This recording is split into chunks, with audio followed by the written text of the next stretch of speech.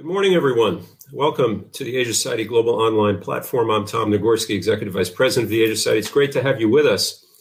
And I want to start with a mention of the issue that has been transfixing us here in the United States anyway, and around the world for the last couple of weeks, is the American election. And you might wonder why I say that. Well, in part because sometimes in a moment when we are transfixed with other news and other major events, there are significant global events that can go under the radar. Now, here at the Asia Society, we do our best not to let that happen, especially when those events or issues involve Asia.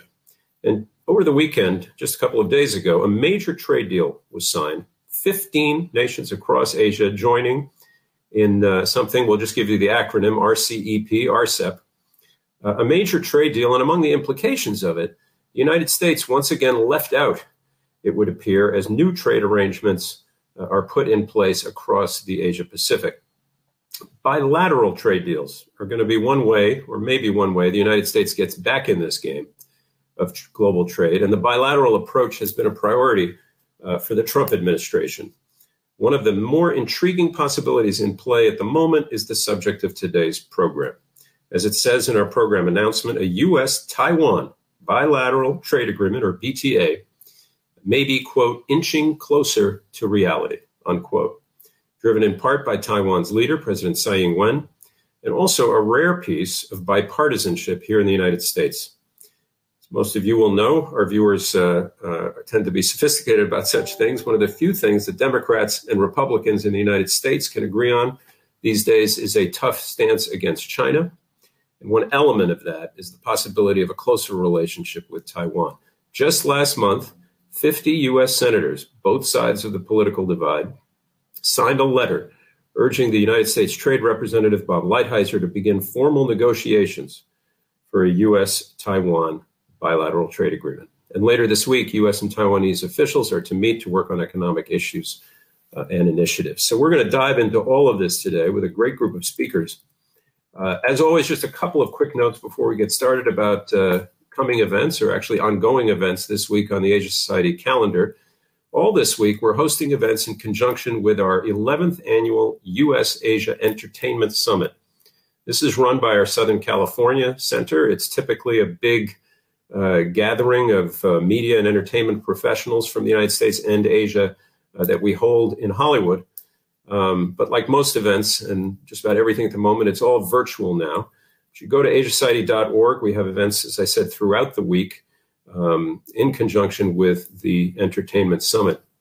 And for friends in the New York area, we do have an in-person pitch to make. Do please come for a free and safe and in-person visit to the Asia Society Museum and Galleries and our landmark Asia Society Triennial of Contemporary Asian Art. This is the first of its kind. Critically acclaimed. It's spectacular. It's beautiful. And again, you need only register. We are in the aim of public health and safety. We are keeping visits well controlled and contained, but it is a great show. And again, you can go to asiasociety.org to register for a triennial visit or to just see all the latest on our global online platform. Okay, now to today's program. And to get us started, we are delighted to have with us the Director General of the Taipei Economic and Cultural Office here in New York. That would be Director General James Lee. He is a career diplomat, served Taiwan for more than 30 years, including most recently as Secretary General of Taiwan's Ministry of Foreign Affairs and Deputy Representative to the United Nations. James will set the stage for us with some opening remarks, and then we will bring in the group for our discussion. But James Lee, thank you again for joining us. The floor is yours. Thank you so much, Tom, for your introduction, and thank you, Asia Society, for making this event possible.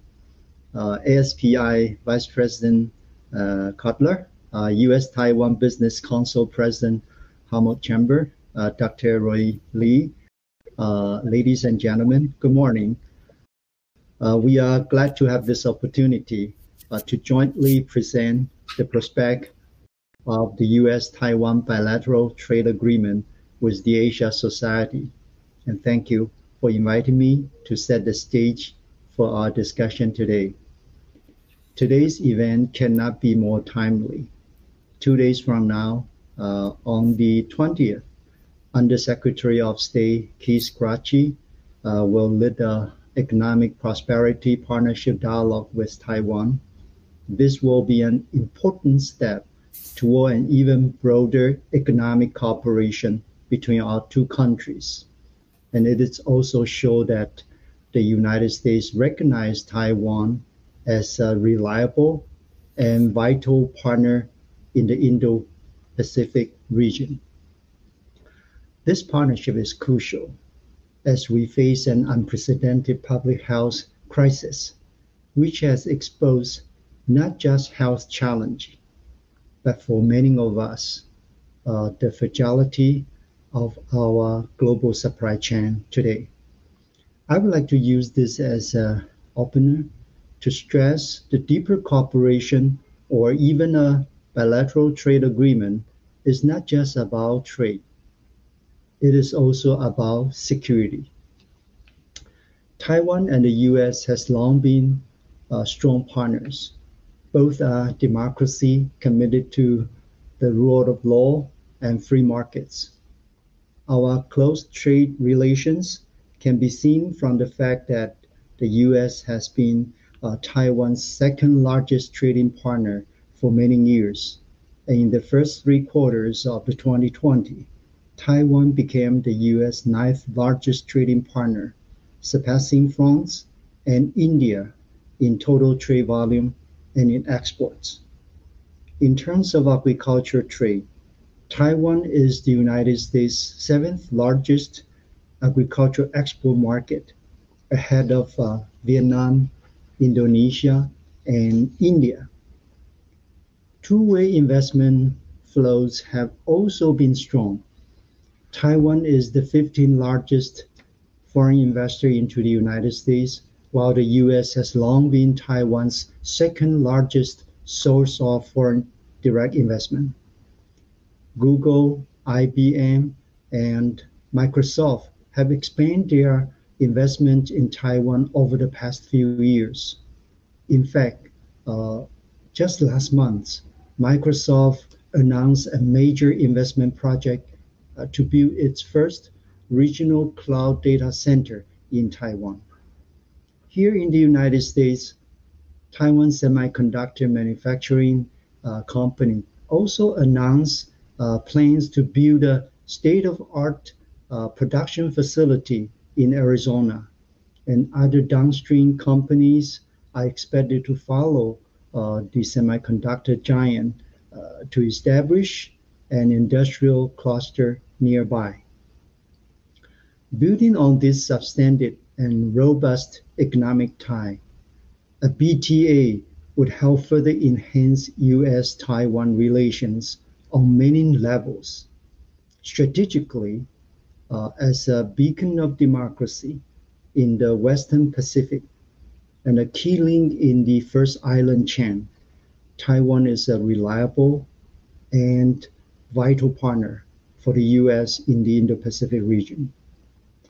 As President-elect Biden's foreign policy advisor, Antony Blinken, put it, stronger economic ties with Taiwan support our shared democratic values and our common commitment to regional peace and stability, quote unquote. At a time when Taiwan has been left out of the RCEP and the CPTPP, a U.S. Taiwan BTA is crucial to ensure Taiwan's democratic future and will demonstrate the U.S. commitment to regional security. Economically, a BTA will further enhance economic integration and create jobs, investments for the United States. In the face of a U.S.-China tariff war and global supply chain restructuring, many Taiwanese technology companies have sought manufacturing base outside of China. As this exodus trend continues, the U.S. has become one of their more favorable destinations. A BTA could draw Taiwan's high-tech company in the field of semiconductor, biomedical supply, AI, and Internet of Things to the U.S. and help secure its vital supply chain. It could also serve as a template for other Asian countries when negotiating BTAs with the United States. Taiwan has long been committed to deepening its economic tie with the U.S. By seeking to sign a fair, reciprocal, and high-standard BTA. We have also worked to resolve outstanding issues. The past summer, our government announced the easing of restriction on the U.S. pork and beef import. This has long been a contentious issue in Taiwan, yet the very move showed the government, the administration's strong determination and political leadership to overcome barriers. We are glad that our efforts are being recognized as 50 Democrats and Republican U.S. Senator signed a letter last month to U.S. Trade Representative Robert Lighthizer, urging him to begin BTA negotiation with Taiwan. As we move over future trade relations, the U.S. and Taiwan have a lot to complement and benefit each other. In addition to the supply chain I just mentioned, there are indeed many areas we could increase cooperation, be it health, energy, digital trade, clean 5G network, and IPR protections. Economic and security interests are intertwined. Taiwan cannot allow itself to be over-dependent economically on a menacing China. So we must create other avenues. For Washington, it is important to have a free and democratic partner in Asia, especially the one that has been guarding the front line of democracy. We shall work together to explore all possible means and find the best roadmap to achieve the goal. So this should be in the interest of our two countries and all like-minded partners. With this, I hope I have laid the groundwork and look forward to today's discussion. Thank you.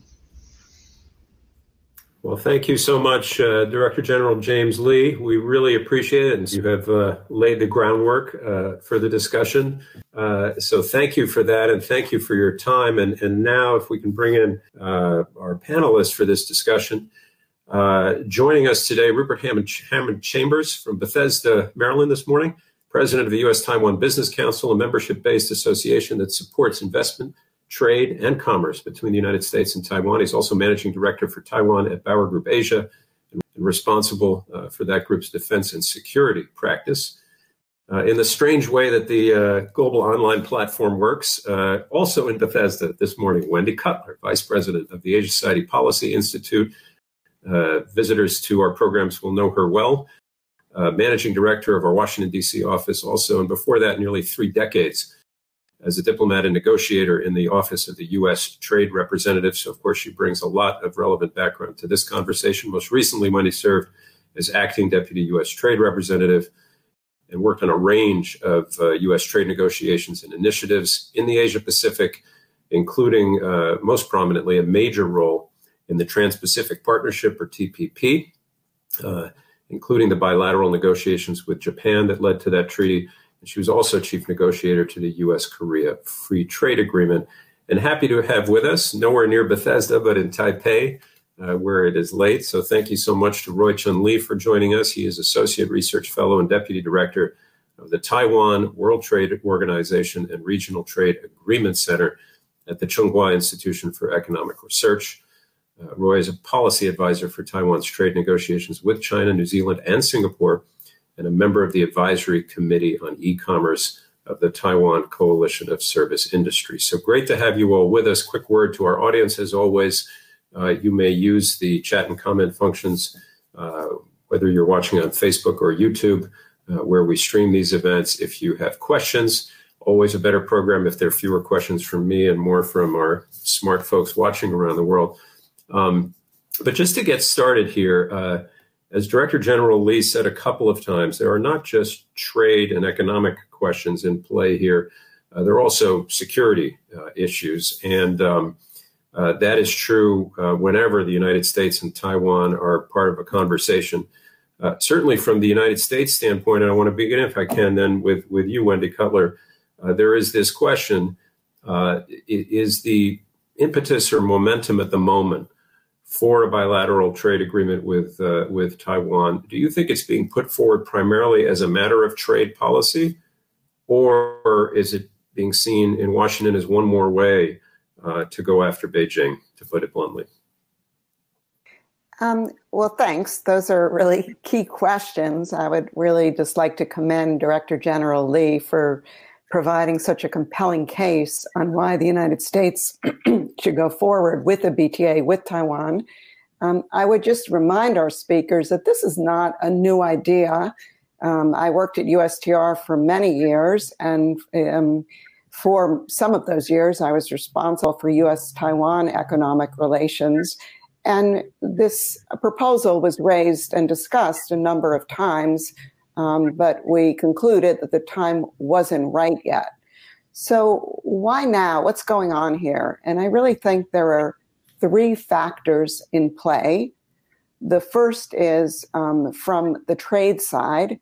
Taiwan has recently lifted restrictions on pork imports from the United States, as well as beef imports from the United States. And why is this so important? Because believe it or not, these two trade restrictions really stood in the way of moving forward and strengthening our economic relationship.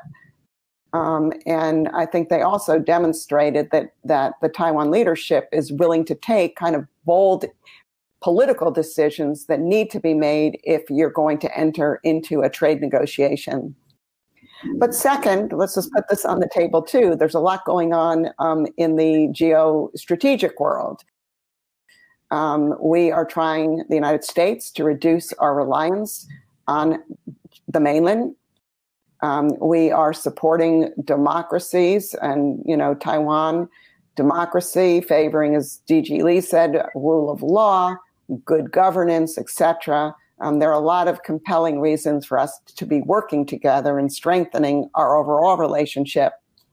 And third, I think there is a bit of an urgency here, at least from the Taiwan perspective, and I'm not sure how valid it is. And that is, I think they have concluded that there may be a window here to try and at least secure an announcement by the current Trump administration of the launch of a BTA with the United States, harboring some doubt that the president-elect, would continue on this course. And we can discuss that more. But again, kind of three factors in play, and they're all kind of reaching head at the same time. So I was going to wait a little bit before coming back to the American election, but maybe we should just pick up where Wendy left off, and let's go, Roy, to you in Taipei for that last point about the change in administrations here. Now, as I said in the introduction, there is bipartisan support, I think, for both a tougher line in many of the respects, as Wendy said, vis-a-vis mainland China, and therefore also outreach to Taiwan. But it's no secret that Secretary Pompeo and the Trump administration generally have really been, forceful proponents of this closer relationship with Taipei. So how much truth do you think there is in a little bit of a rush to at least get this thing kick-started before we come to the inauguration and a Biden administration? Is there concern there that this just may, at minimum, go to the back burner of concerns for a new president who's got 100 other things to worry about? Any thoughts on that, Roy? Well, absolutely. In terms of the concern, Tom, you just raised, over the last week or so, when President Biden's confirmation as the president-elect is becoming clear over time, I think, especially within the trade circle here, start to discuss the possibility that despite the fact that BTA topic will remain alive, but the time frame of kickstart negotiation, interim negotiation mode will be delayed. President Biden has in different places expressed his reservations about trade agreements. Right? He once said that he will not rush into any agreement when he thinks the U.S., the United States, the Americans are not fully ready for the global competition. We read those lines as a kind of, traditional approach of having, looking at the workers in America first. Now, as Wendy mentioned, the BTA between U.S. and Taiwan is not a new idea. I have a personal experience as well on this. My first research assignment when returning from Australia back in 2006 is indeed the feasibility study of a BTA with the U.S. It has been. Do you still have that? Do you still have that paper? We should. Of course.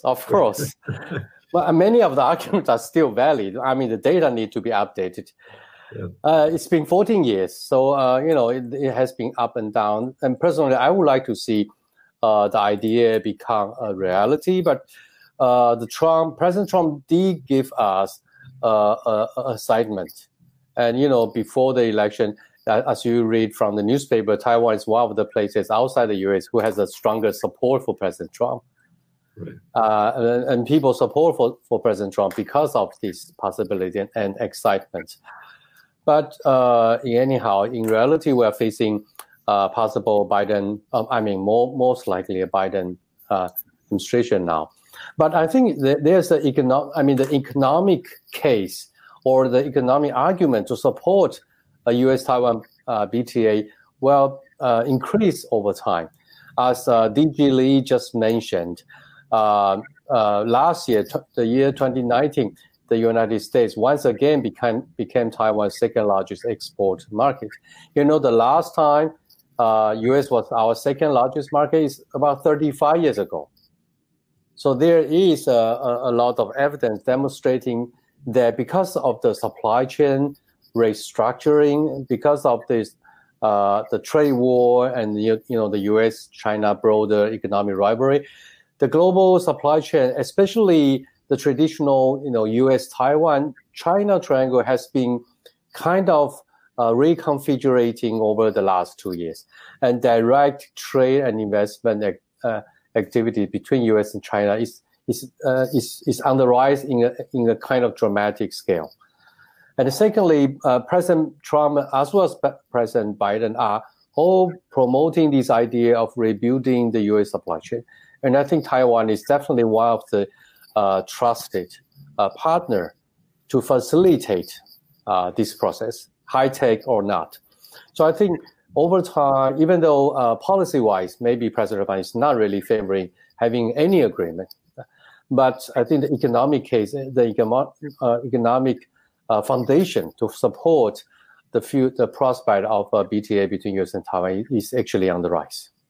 So that's a great segue to come back to Bethesda, to Rupert Hammond-Chambers, if we can. You much of your work, if I understand it correctly, is to make that economic case that Roy was just referencing. But I'd be curious to know your answer to two questions. First, the original one I asked about how concerned you are about a little slip back in enthusiasm, at least, when the new administration takes office for this. And also, it's probably a fundamental question, but why is it 14 years since Roy Lee wrote his excellent paper, proposing this, and we're still where we are? Thank you, Tom. So, excuse me. On the first, I think it's because the process and progress in U.S. Taiwan relations isn't linear, I think it's important to sort of look back all the way perhaps to the Clinton administration to see the sort of progress, the stops and starts, if you will, in how the United States views its national interest in its relationship with Taiwan, and how that's been impacted by our relationship with the Chinese, a relationship with China that some argued at the time was blossoming as China ascended to the WTO.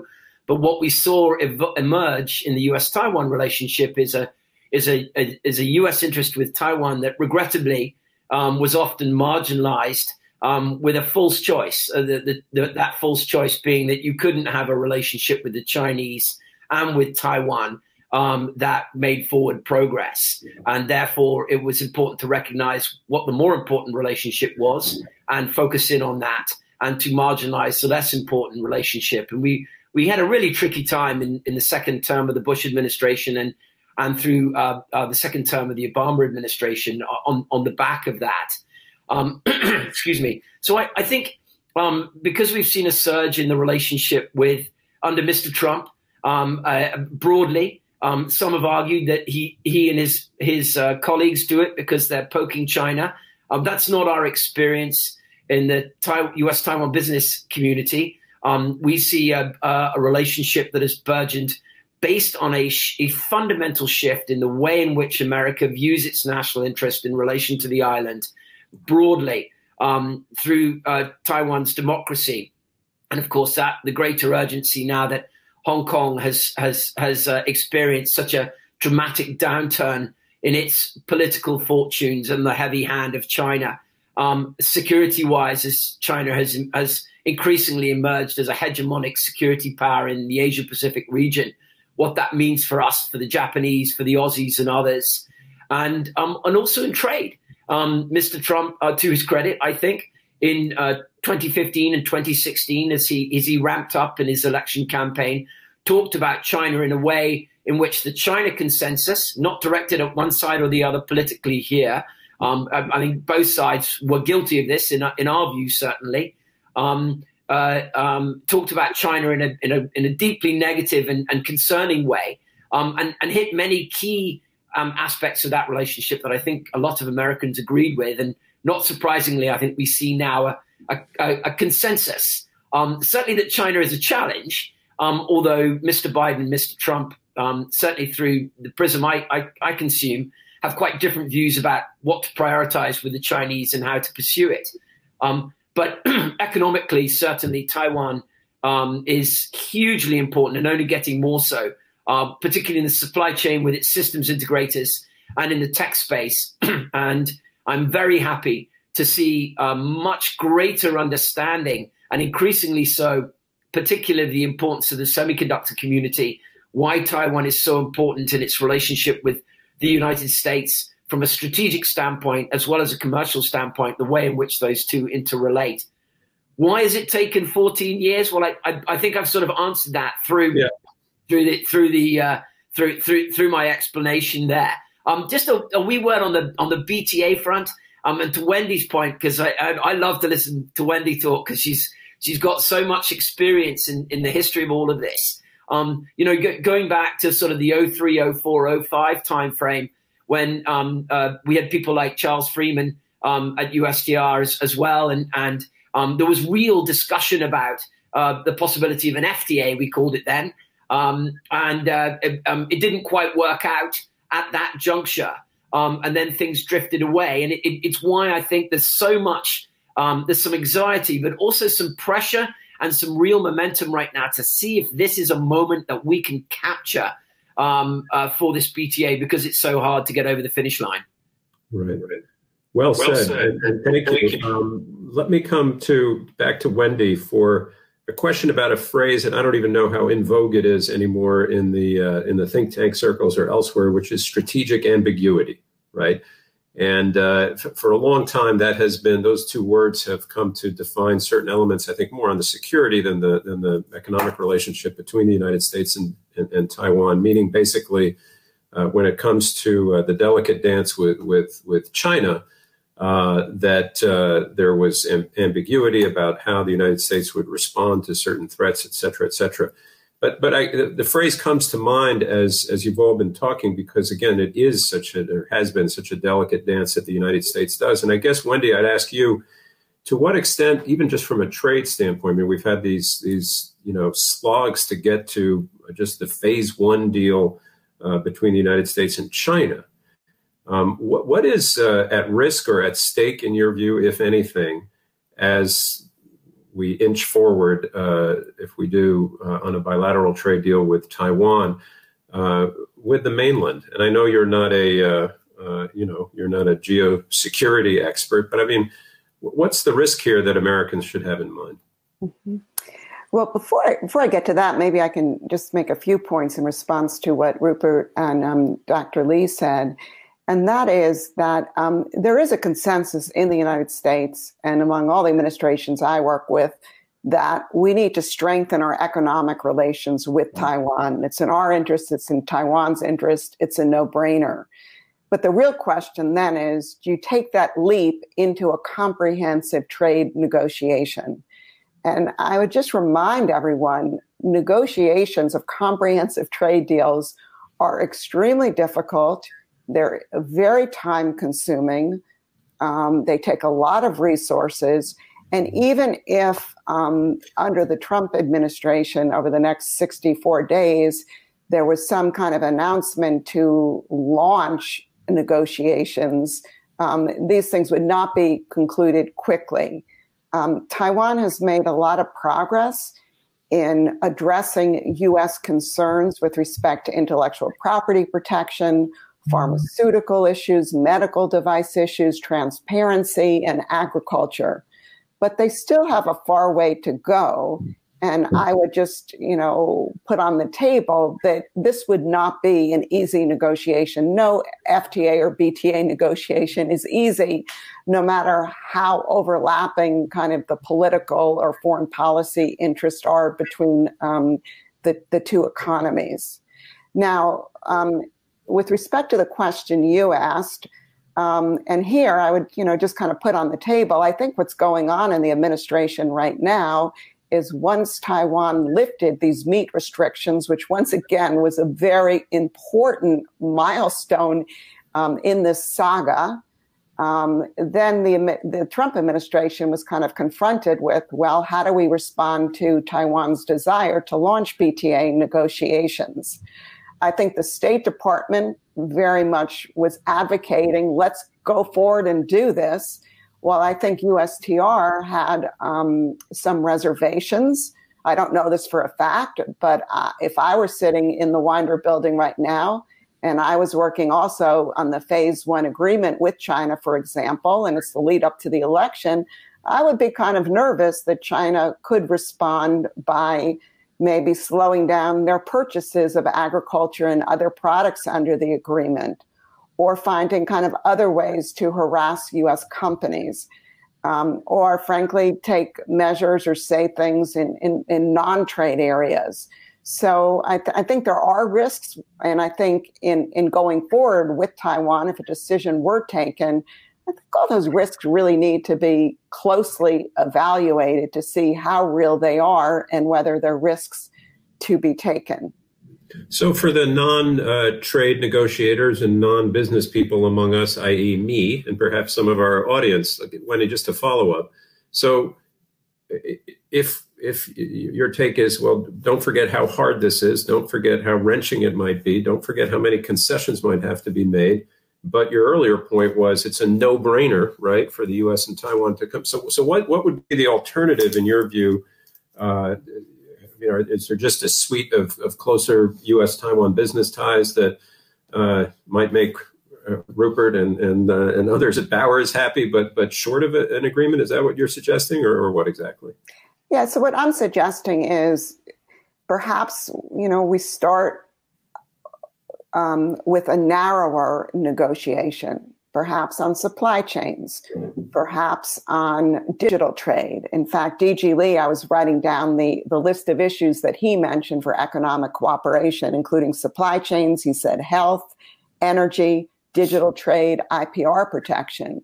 I mean, we could go forward in one or a number of these areas, work with Taiwan, and it wouldn't even have to stop there. So I'm a big advocate of doing a regional digital trade agreement with other Asian partners.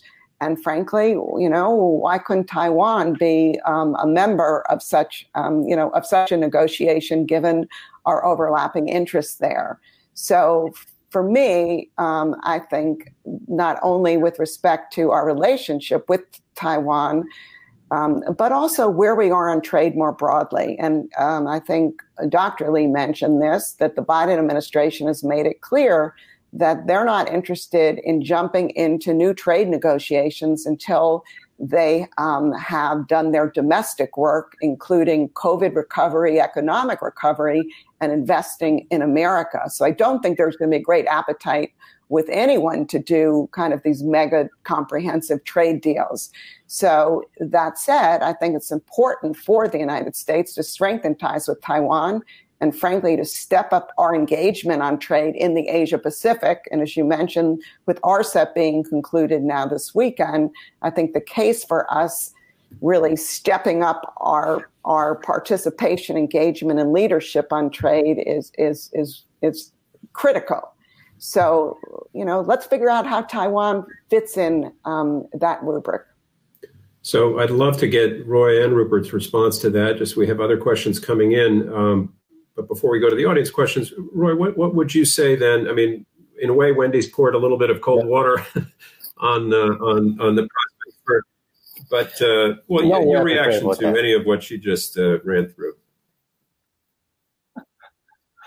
Okay, first of all, there are several other options. First of all, is the CPTPP. But people talk about the returning of the U.S. to the original TPP or joining the new CPTPP, bringing with the U.S., Taiwan and South Korea, for example. So that's another possibilities of not so much a bilateral agreement, but still a U.S.-Taiwan trade relationship and under auspices of a larger regional integration undertaking, right? But but the idea for me is really we are always pushing here in Taiwan to let's negotiate something. Even the digital trade is good. The reason being, most of these negotiation opportunities for Taiwan, from our perspective, is actually the impetus for the government to continue its domestic regulatory reform. We have studied the CPTPP chapters on digital trade, on transparency, on SOEs, for example, and we made recommendations that you have to do this and that in order to get ready. Well, most of the governments say, okay, they understand, but there's no urgency, so let's do that tomorrow, right? So negotiation is not really only about trade concession. I mean, tariff concession is not really, it's still important, but it's not the centerpiece between U.S. and Taiwan because the average tariff is already very low. Well, of course, for Taiwan, there's an agriculture tariff issue. But for us, we are seeing the negotiation opportunity as a way to kind of import pressure to accelerate the domestic reform, which we are lacking for the last 2 decades. We're not a member of the OECD, for example. We don't have peer review pressure. We are not entering any, modern 21st century FTA with any country. So there's a lack of momentum, lack of external impetus for domestic reform. So I 100% support Wendy's idea of this building block approach. Even the digital trade is a good thing. Let Taiwan to review our regimes on data protection and data transfer. So we have a lot of reviews, but never, transporting those reviews into a real reform agenda. So that's one of the value of a BTA, bilateral or under the CBT with the United States. The last point is, I think the economic, our recent recommendation for the Taiwan government is also to focus on partnership in the supply chain reform. Because that's, to our view, the next generation regional integration process. So next generation integration or supply chain partners look at the quality of security, the qualification of, a like-minded or trusted partnership, in addition to tariff and the agreement. So let's focus on those things that Taiwan can demonstrate and capture now, and worry about BTA later. Okay, that's Rupert. Anything to add to that? Coming back to I just quickly, I'd love to just jump in. I really like a point that Wendy made about the consideration that USTR undertakes when it thinks about China, the mother of all commercial relationships for us. It's highly political, and obviously the economic dynamic as well simply cannot be ignored. But to be a wee bit controversial here, I would point out that what tends to happen, USTR hasn't held a TIFA, Trade and Investment Framework Agreement, with Taiwan since 2016. So even in an ultra-permissive environment under the Trump administration with Taiwan, we have still, from an economic engagement standpoint, really taken the lowest economic denominator for trade engagement through a period in which one would have hoped that we could have made real progress. And to me, part of the biggest reason is that USTR continues to make the false choice between China and Taiwan, that there is too much of that still in consideration. If you look at what other departments have done during the Trump administration to try and mitigate some of that internal self-negotiation, negotiating with ourselves, the Defense Department and the Commerce Department actually split responsibility for China and Taiwan away from the same person internally to try and give each area more consideration within their departments, as opposed to having the same person responsible for both. Because China is so important, Taiwan invariably became a subset of that consideration, as opposed to being considered on the merits itself. And that's been a real problem. And it's not a mistake that the economic dialogue that will be held on Friday is taking place. This is partly a response of the internal frustration within the Trump administration amongst departments over an unwillingness on the part of USTR to engage Taiwan economically through the legacy platforms, the very modest legacy platforms that we've had. And so what we've seen here is state, in this instance, leverage its right to hold economic dialogues. And that's popping out as a partly, and I think actually quite considerably, over frustrations over an unwillingness on the part of USTR to do it. And we're very frustrated with USTR when we hear issues like we don't have the resources and the bandwidth and so on. Because if they don't, there are two courses of action as far as we're concerned. One, go to the Congress and ask for more because it's prohibiting you from doing your job. Or if you feel that there's a fundamental contradiction in your ability to do your work on China and work on Taiwan, then perhaps that's an interagency conversation over putting Taiwan somewhere else where that negotiation and where that relationship can be appropriately managed separate of China considerations. That's a really good point. I see Wendy smiling, but do you want to add anything from your past USTR time, or we go to audience questions? Well, I will say that I think it was in 2015, the year I left, that I did chair a TIFA meeting with Taiwan. So I didn't realize that the subsequent meetings it all fell apart after you left, Wendy. Yeah. No, but when I hear Rupert right now, I'm glad I'm not the one who is to make these decisions, because they are tough. But again, I would just, I think what everyone needs to remember is that USTR doesn't make decisions lightly about entering into these type of negotiations with partners. And even this administration, which is focused on, if you read what they said the first year, we're going to be launching bilateral negotiations with economies all over the world. If you look at what they've actually achieved, it's pretty modest, because each negotiation, takes a lot of work and a lot of resources. So right now, there are really only two FTA negotiations underway, one with Kenya and one with the UK.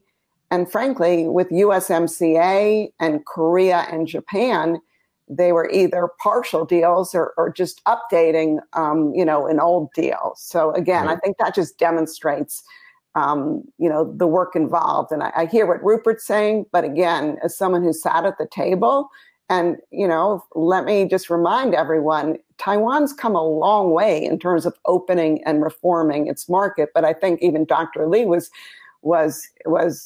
indicating that, Taiwan could benefit from external pressure to proceed with more reforms and openings. So there is more, a lot more, I think, that Taiwan would need to do in order to conclude a comprehensive trade deal with the United States. Which means that this isn't something that would be negotiated in a matter of months. Based on my experience, that wouldn't happen. So let's go to audience questions. And you've just referenced old deals, Wendy. I'm just marrying a couple of questions together here, and they're for you, Wendy Cutler. From YouTube, Bill Armbruster asks, why was Taiwan not included in the original TPP, Trans-Pacific Partnership? And then another one from another viewer, would there be room, you've written, Wendy, about some sort of potential U.S. return to the TPP, without getting too much into that, would there be room for Taiwan in some kind of new regional trade agreement?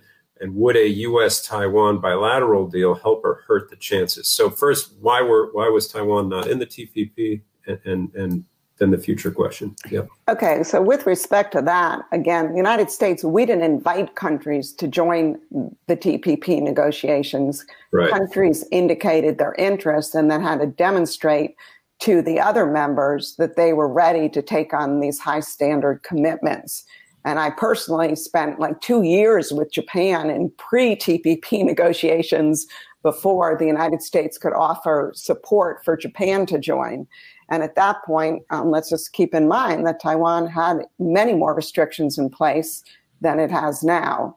In those days, even its IPR regime, presented major challenges for the U.S. and other countries. So that's number one. Number two, I would say we're not a member of CPTPP now. So nothing's stopping Taiwan from now to work with the other CPTPP members to get into the CPTPP. But, under a Biden administration, I don't see us entering CPTPP for a while. So I'm not sure the question's really germane right now. Right. Let's let Wendy clear her throat and get some water. Roy, I guess, this could be a question for Roy or for Rupert, but to what extent, I think, Roy, you and the Director General both reference what's going on in Hong Kong. So here's a question. Given what's happening in Hong Kong, and at least for the remainder of the Trump administration, should it be expected that along with some others in the region, i.e. Singapore, will Taiwan also be a beneficiary from the fallout from Hong Kong? Does that give a stronger push for such a trade deal? How much is Hong Kong an issue here for all of this? Well, I think that Taiwan's ability to capture some of the benefits of what happened in Hong Kong is, I have to say, limited. First of all, Hong Kong benefits, Hong Kong's qualification as a gateway to China is not replaceable by Taiwan, given the fact that we are currently having so many restrictions on investment trade between Taiwan and China. It is unlikely, if not impossible, for Taiwan to serve as a gateway to China anymore. Especially in the financial sector, we are not able to provide even part of the function that Hong Kong is providing as a financial hub or gateway center for foreign companies operating in China. So that's one of the reasons we don't think Taiwan is able to capture. To able to capture some of the interest or investment that is leaving Hong Kong. And also, Hong Kong is also serving as a kind of logistics center for products entering and leaving China. And for that, again, Taiwan is not really qualified to serve that role as well. That said, I think there are areas where Taiwan is able to take advantage of this progress. First of all, in the professional services sector, especially education. we have already seen some of the lecturers, professors in Hong Kong University trying to, at least exploring the possibility of moving to Taiwan, especially in the social science areas.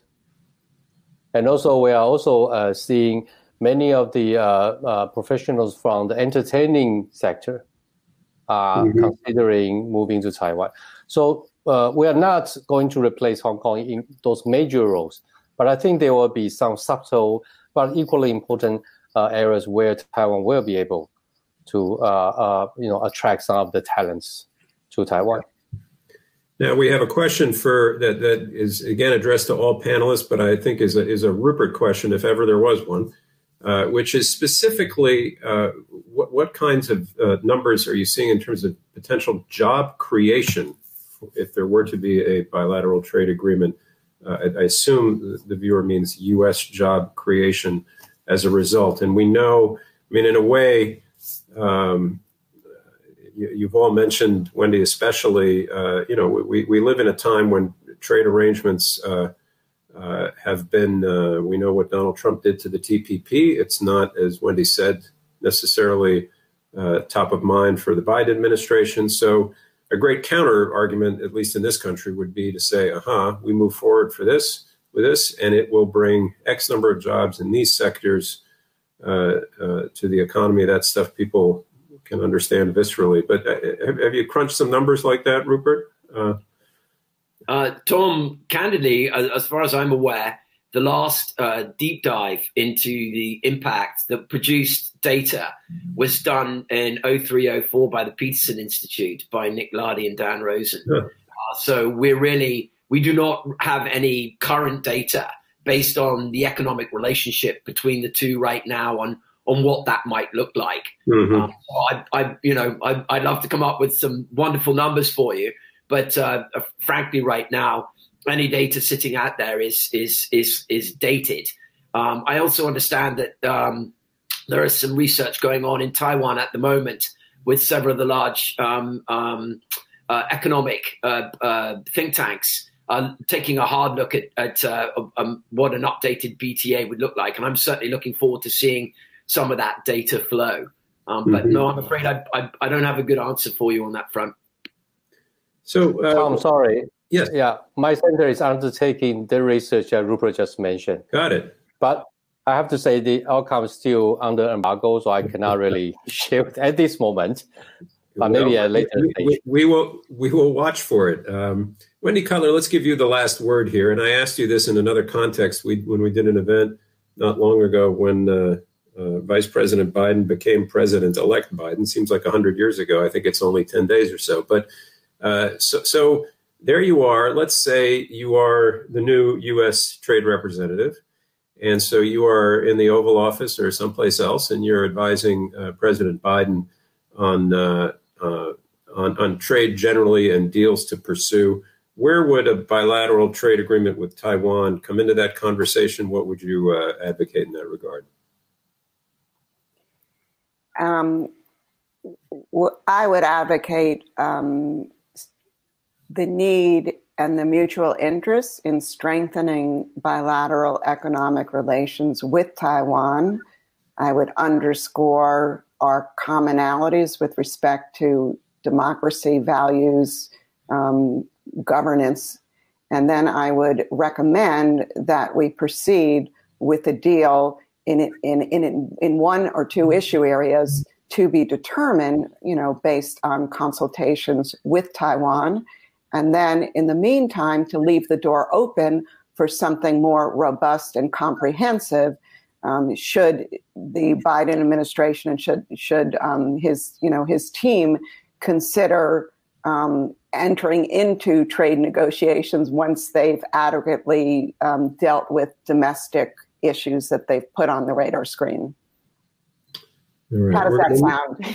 Yeah, no, I put you on the spot. I apologize, but we're going to need to leave it there. I really want to thank Roy Lee, Rupert Hammond-Chambers, Wendy Cutler, Director General James Lee for the introductory remarks. It's a super interesting conversation. My learning curve is steep, and it's been helped. So thank you all, and thanks to our viewers and listeners around the world, wherever you may be. Stay with us by looking at asiasociety.org. Stay safe and have a great day or a great evening. Thank you all.